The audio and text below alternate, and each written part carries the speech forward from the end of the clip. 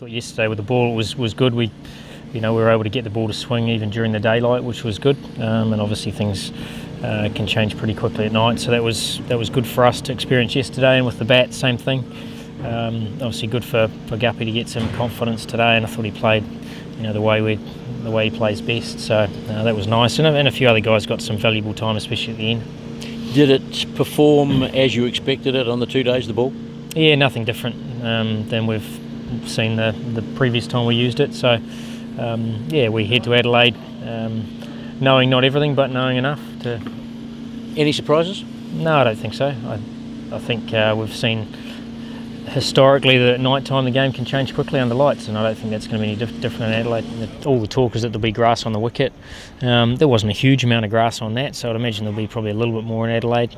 Once again, over the 5 days it's certainly going to dry out, so it might hold its colour a lot more at the start of the test than it will at the end, but as I said, it's not a perfect science, is it? Yeah, I thought he was very good. I thought he swung the newish ball.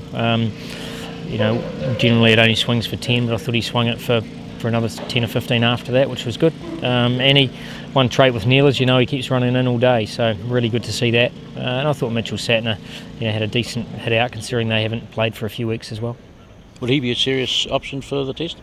Yep, I think both will be definitely considered come test time. So I think it's nice to turn up to Adelaide and be able to assess conditions and pick a squad accordingly.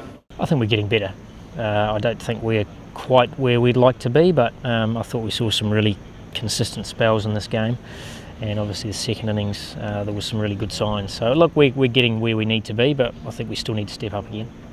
There's no doubt some excitement, obviously entering the unknown, but also playing in front of 50,000 people is get pretty exciting for our group as well in Test cricket. So yeah, very much looking forward to it.